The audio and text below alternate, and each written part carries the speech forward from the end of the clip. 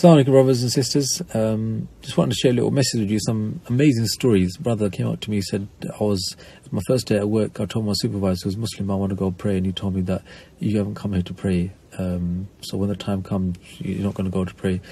So the brother said to him, listen, if you don't let me pray, I'm going to go home and pray. And he left work, went home, and then he came back, and then the Muslim supervisor said to him, look, you're going to go to the boss now, you've got to explain what you did. So he took him to the boss, and the boss, who was a non-Muslim, said to him, where did you go? He said, I pray 5 times a day, I had to go home, you didn't let me pray. So the boss turned around and said to him, you know what, whenever you want to go pray, tell the supervisor, he will take over your job and you can go and pray. From now on in, I'm going to give you this little office, and you can make that time, you can make that your space for prayer. And I thought, subhanAllah, how bad does that Muslim supervisor look? Allah humiliated that guy, and the brother, Allah honoured him. May Allah subhanahu wa ta'ala give us commitment like that in our salah. Allahumma ameen.